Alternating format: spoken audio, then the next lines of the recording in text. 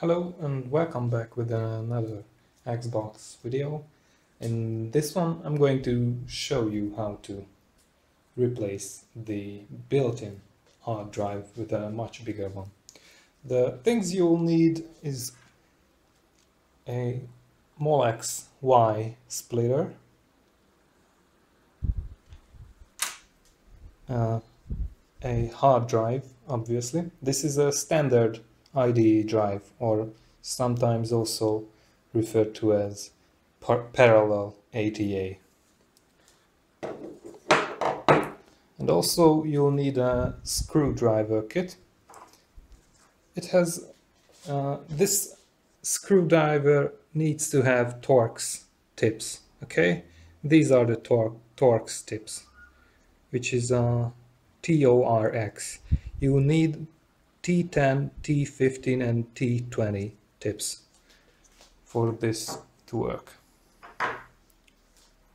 Okay, you also need to install an application on your Xbox. So once again, I'm going to turn on the Xbox and then go to the PC and put it on there.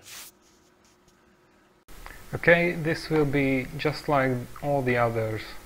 So here's Chimp, which you can download from the blog post in the video description. So extract it, FTP to your Xbox, go to your apps folder, upload it, and that's it. Once again, reboot the console. Okay, and there you have Chimp, which is a hard drive cloning utility. But first of all, you need to erase everything from the console so that the cloning will be as fast as possible. Okay, now I have 2 games installed, which would really slow down the process. So go to File Explorer and erase these. You can also delete this via FTP from the PC, but it's a little bit faster if you do it directly on the Xbox. Okay.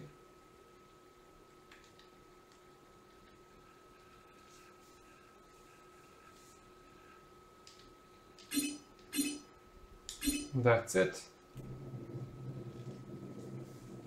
And now it's time to disassemble the Xbox and prepare it for the hard drive upgrade. So now I gotta shut it down and remove any cables.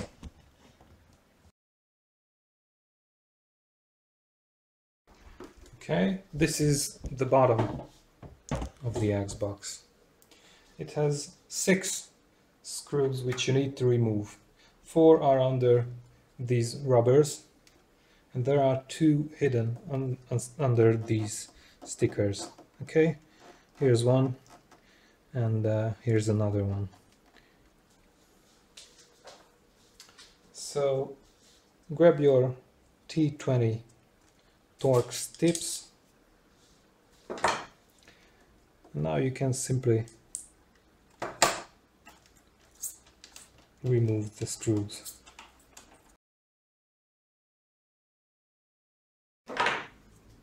Now we gotta remove these rubbers, but it may be a bit difficult by hand, but it's certainly doable.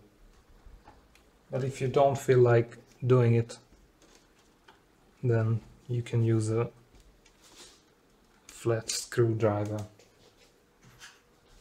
Okay, here it is.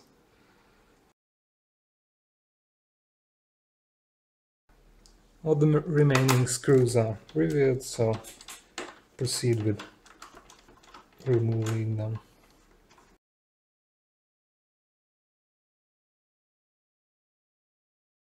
Once it's done, you can flip the Xbox and simply pull the cover. Okay, this is how it looks on the inside. Here's the hard drive and here's the DVD drive. So now the first thing you want to know is to prepare the hard drive for removal. For this, just get this cable out of the way. And here's another screw, which requires a Torx T10 tip. So I'm going to replace my T20 tip and unscrew it. Now this plastic should be removable, but first you need to remove this cable too.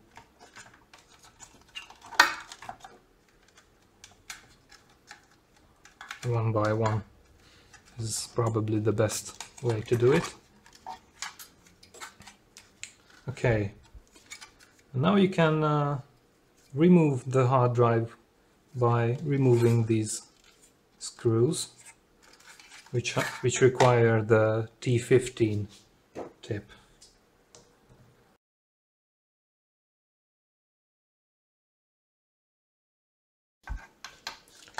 That's it. Now we can put it back there.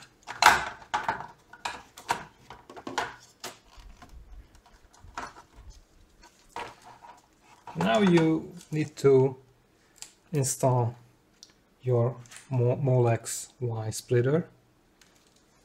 So first you need to remove this molex connector from the drive. You can do it by hand, but I recommend using pliers like this one, which makes it much more easy. Okay, that's it.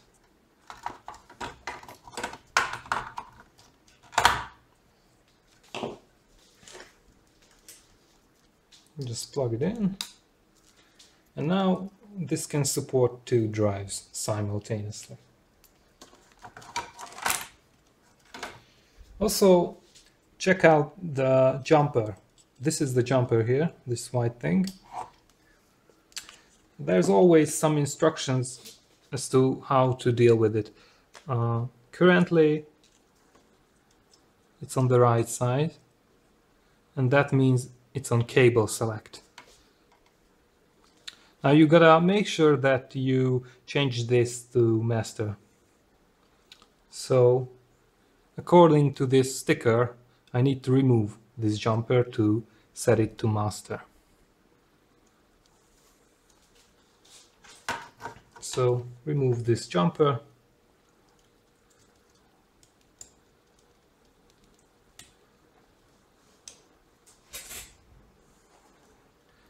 And now your drive is set to master.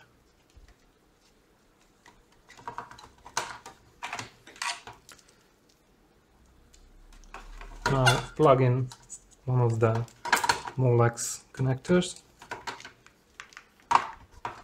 And now your built-in drive is ready for cloning. Now grab the other one you just purchased, and you need to set this to slave. Currently it has its jumper installed on the left, which means that it's master. So that's not good. There can be only one master and only one slave. So I need to set it to slave. Yes, it says that slave is, it's slave when it's off. So I need to remove this jumper to set it to slave.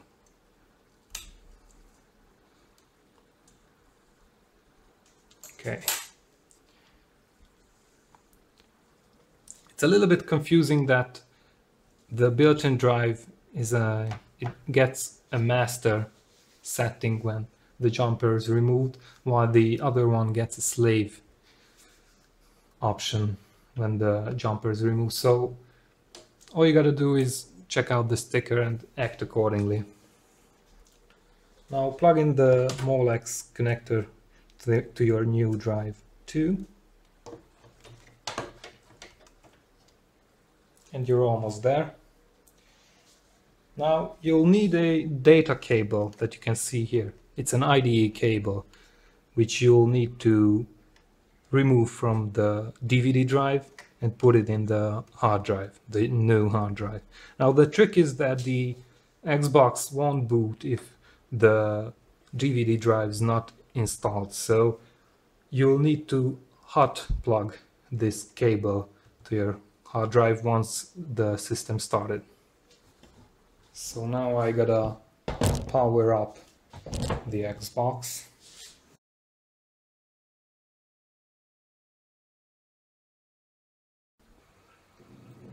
Okay, it started correctly. Now go to Applications and start Chimp.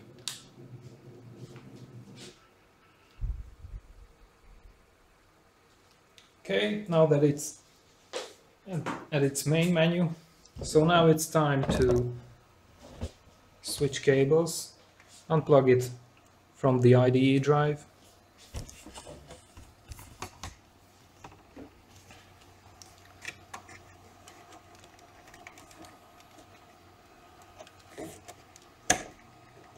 There you are. And now plug it into the hard drive.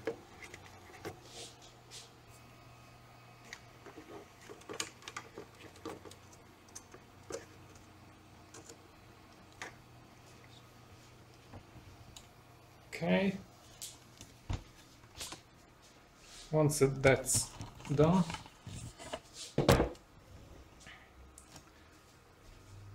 select Scan Physical IDE Devices.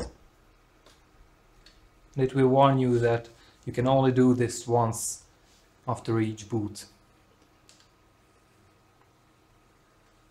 Okay, there's Dev HDA is your stock disk, and if you scroll down, Dev HDB is your new disk. Okay, now press exit, and now you can select option 2, which is clone from master to slave. So as you can see, that's why you had to fiddle around with the jumpers.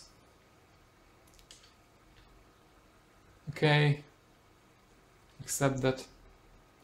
Once again, it prints a summary of the connected drives. That's fine.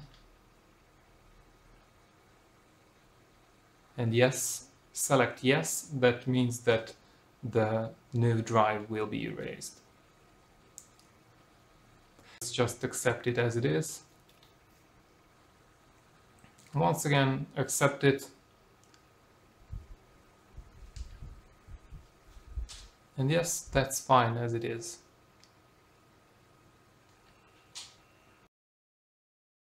Now it's going to take quite some time, so be patient and wait until it completes.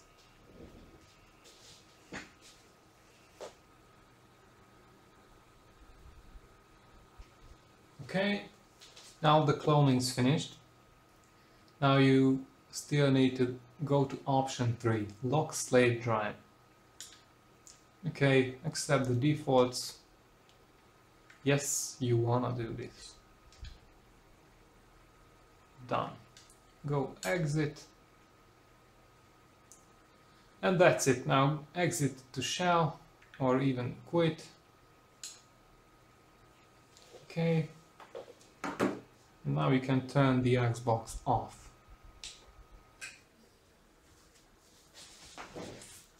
So now your new hard drive is ready for use.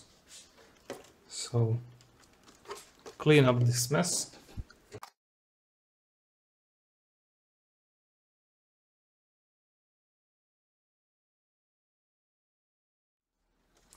Make sure not to throw this old drive away. It can be handy if the new drive, if something goes wrong with the new drive, this will be a good backup.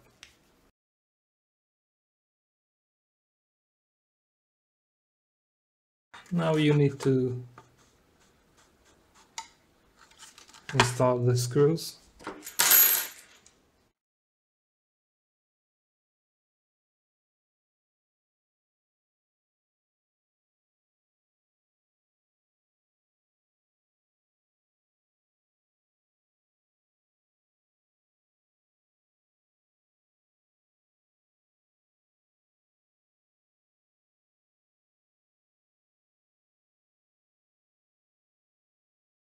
Okay, I'm not going any further. First off,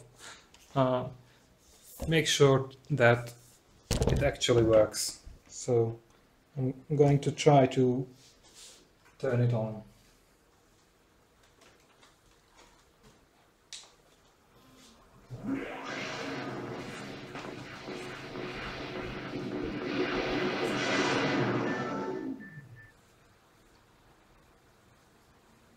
Okay, apparently it doesn't work. It has probably something to do with the jumper settings, so I'm going to check that out. My guess is that the disk is left as slave, but it should be master, so I'm going to try to install the jumper and set it to master.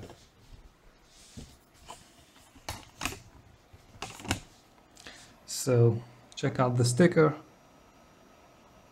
Okay, it says install the jumper on the left.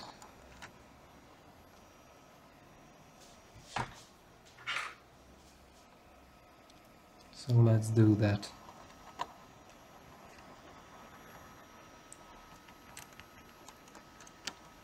That's it. Okay, now it's set to master. Now all I gotta do is turn it off and then turn it on again.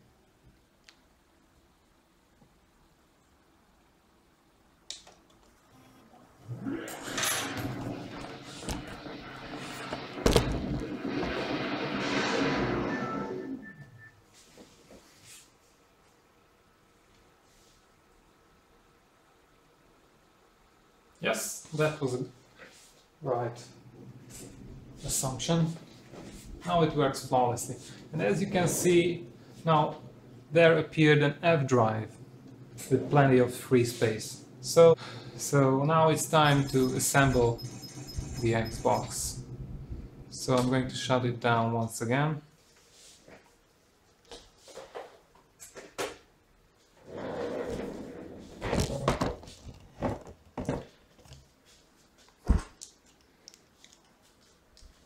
And put back in the remaining screws. Okay, again, I need the T10 tip for this one.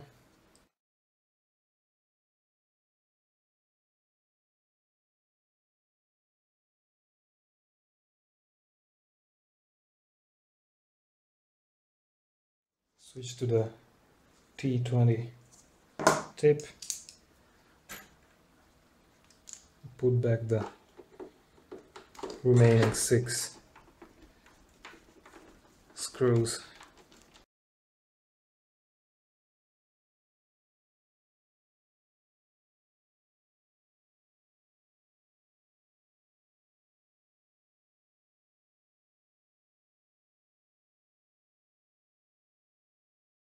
Once again, I'm going to turn it on as a final test.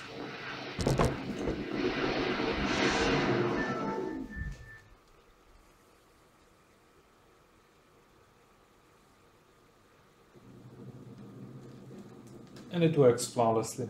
So that's how you replace the hard drive in an original Xbox. Enjoy, guys.